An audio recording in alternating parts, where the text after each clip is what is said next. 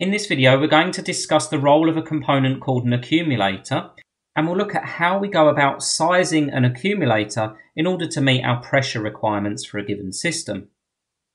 So just before we carry out any calculations, let's just briefly discuss the diagram on the left-hand side.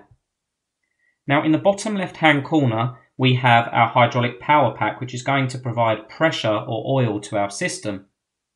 Now, if we ignore the accumulator for a moment, the oil is going to flow into the system, and it's either going to cause the extension of the actuator, if it flows in through this port, or it's going to cause the retraction of the cylinder, if it flows in through this port.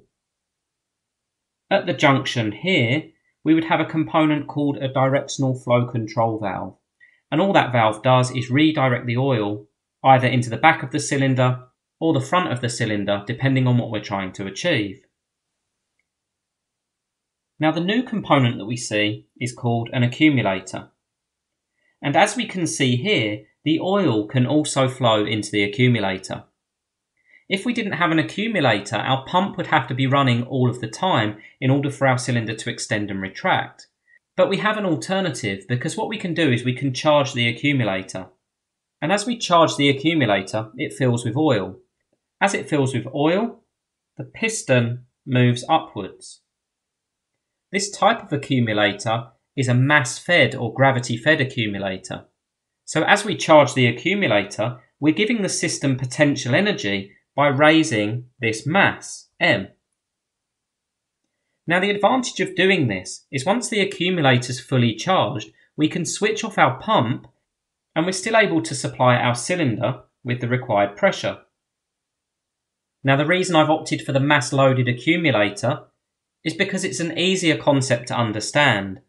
What we can see is the work done by the fluid lifts the mass, it gives the mass potential energy, and that potential energy can then be supplied to the system.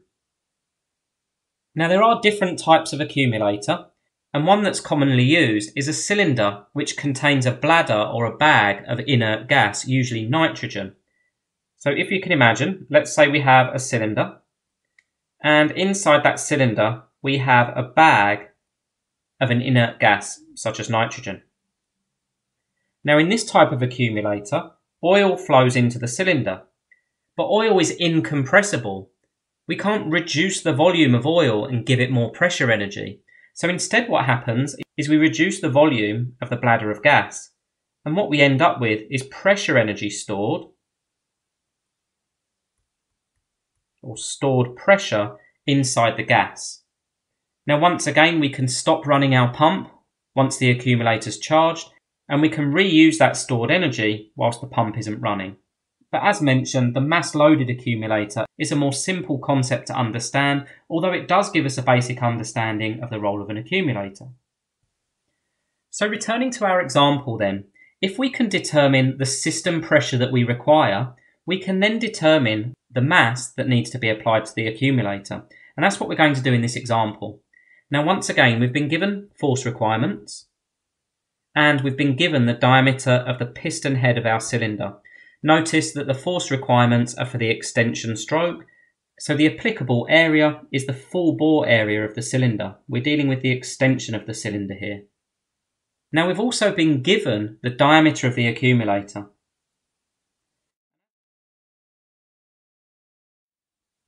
And as we can see here, the accumulator is really just another cylinder. We have a force acting downwards. That force acts across an area which is going to pressurize our oil. So we need to determine the force and then the mass that will provide us with the same pressure requirement for our double acting cylinder. Let's begin by calculating the required pressure. Now, pressure is just force divided by area. And we know our desired force is 145 kilonewtons. So 145 times 10 to the 3, or 145,000, whichever you prefer. And the area that we need to use here, because we're looking for the extension force for the double-acting cylinder, is the area of the piston head. Well, the area of the piston head is pi times the radius of the piston head squared. Well, we've already said that the diameter of our piston head is 42 millimeters. Therefore, the radius of our piston head is half of that, which is 21 millimetres. Now 21 millimetres needs to be expressed in metres, so dividing that by 1,000 we get 0.021 metres, and we need to square that in our formula. Therefore, the system pressure that we need to achieve, or the pressure we need to hold in the system to allow for that extension force, is 104.7 megapascals.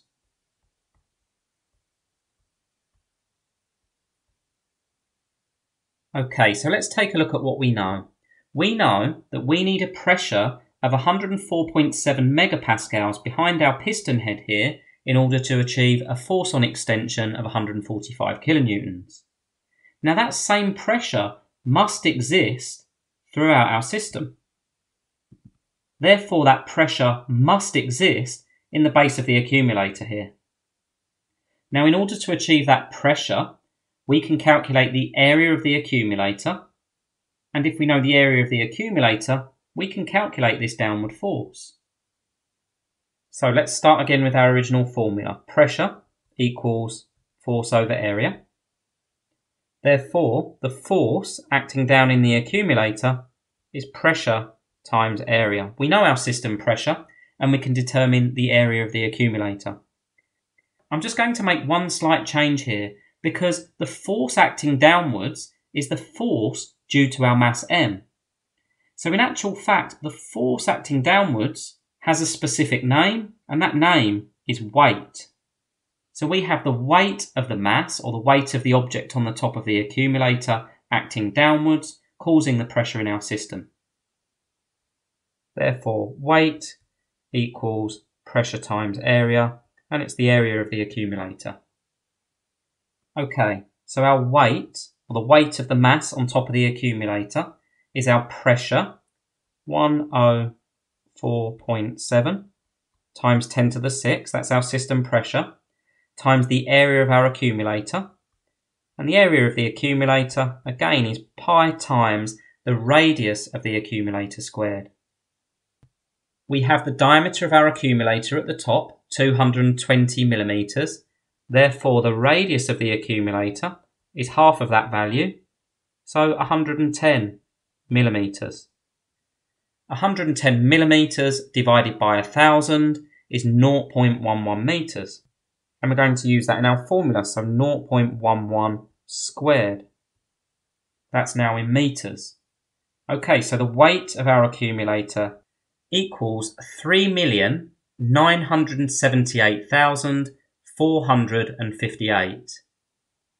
Now I'm going to express that in meganewtons. So what we actually have there is 3.978 meganewtons. That's the weight of the mass on the accumulator. Now I've written that answer down as 3.978 meganewtons, but I'm going to keep the full calculator answer in my display, and we'll see why in a moment. Now we've determined the weight, but what we really want to know is the mass in kilograms. So what physical mass is sitting on top of that accumulator? Well, we have another formula we can use here. Now you're probably familiar with the formula force equals mass times acceleration, and a variant on that is weight equals mass times gravity, where weight is a force and gravity is the downward acceleration due to freefall, or the acceleration due to gravity. And that has a specific value on Earth of 9.81. So let's rearrange that formula for the mass, and we get mass is just weight divided by gravity. So we have our weight of 3.978 mega, so times 10 to the 6, divided by gravity of 9.81. And here's the reason why I kept the full calculator answer in my display, because 3.978 times 10 to the 6 is quite a heavily rounded answer. In actual fact, the answer is 3.978,45805. So I'm going to use the full calculator answer to improve accuracy, and I'm going to divide by 9.81 for gravity, and I get an answer of 405,551 kilograms.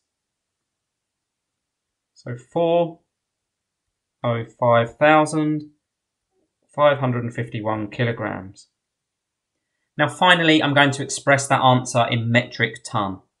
Now a metric ton is 1,000 kilograms, so all I need to do is divide that answer by 1,000 and I get 405.6 metric ton. So what that demonstrates is a significant mass is required in order to create the downward force requirement, and that downward force is what's responsible for pressurising our oil. Okay, let's look at one final calculation, and this time we're going to look at the displacement of our accumulator that leads to the full extension of our cylinder. So in effect, how many times can the cylinder extend and retract on one full charge of the accumulator? So for the final part of this video, we're going to keep things as simple as possible. And the way that we're going to do that is by introducing something called the movement ratio. And the movement ratio is a ratio of the displacement of our cylinder. In this instance, I've called that the displacement of our piston head over the displacement of our accumulator. So let's say, for example, the displacement of our cylinder is going to be something we've introduced previously as the stroke length. So stroke length is the same thing as the displacement of the piston head. And for the purpose of this question, let's say we have a stroke length of 0.5 metre. So L equals 0.5 metres. Now the thing we're trying to find is the displacement of our accumulator that causes our cylinder to fully extend. Now we can't calculate that directly, but we can use the second part of the formula for movement ratio, which is the diameter of the accumulator squared over the diameter of the piston head squared.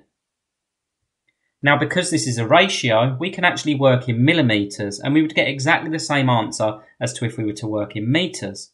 So to keep things simple, we have 220 squared divided by 42 squared, and that's going to give us our movement ratio of 27.44. It's a ratio, so it doesn't have any units. So now we can use the formula movement ratio equals displacement of piston head over displacement of accumulator in order to determine the displacement of our accumulator, because we have XA equals XH divided by the movement ratio. Now we've said the displacement of our piston head is essentially the same thing as our stroke length, and our movement ratio is 27.44. So 0.5 over 27.44 equals 0.018 metres.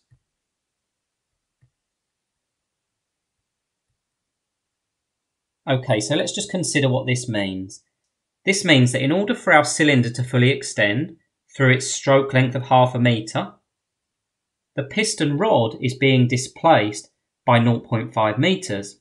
Now in doing so, our accumulator also displaces.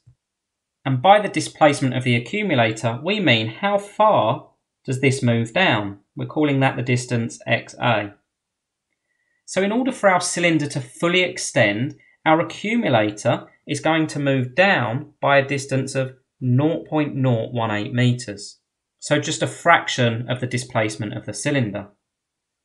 In effect, we have a type of lifting machine because we have a large force, or the weight, moving through a small distance and causing a much larger displacement with a smaller force at the cylinder.